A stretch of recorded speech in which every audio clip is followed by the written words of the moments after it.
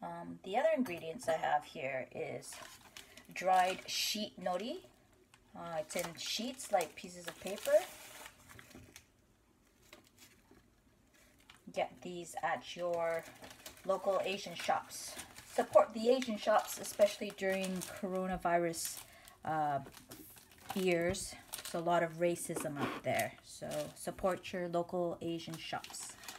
So the classic onigiri includes umeboshi, which is Japanese pickled plums. They're actually not plums, they're apricots, but I don't know why everyone calls them pickled plums. It's called umeboshi in Japanese. They're salted and they're very sour. If you get the kind that has honey in it, which is hachimitsu umeboshi, honey umeboshi, then it's a little less sour and tart.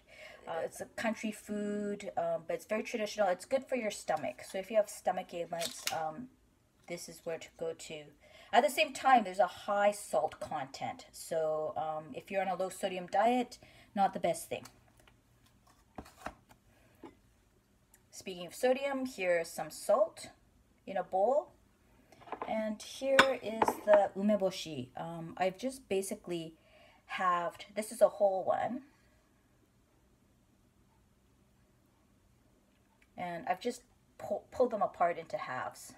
So I'll just put a half in the center of each umeboshi. You have to warn people that there are umeboshi pits inside, otherwise they'll break their teeth open.